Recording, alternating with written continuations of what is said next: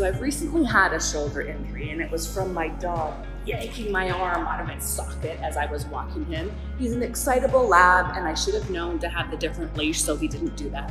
But it's been really nagging me in almost everything I do during the day, and it really hurts when I'm swimming. I don't have an evaluation, but I know it's one of these small muscles that I need to sort of build up. So when I'm in a hotel pool, what I'm gonna think about is making sure that I don't use these small muscles in my shoulder to swim. And when I'm in the recovery position, bringing my arm around, that I can talk to my lat and engage my lat.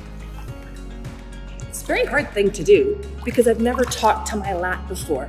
So this is a time in a hotel pool when there's nobody around that I can work on these small adjustments to talk to my lat so I can engage that lat so I save those small muscles in my shoulder.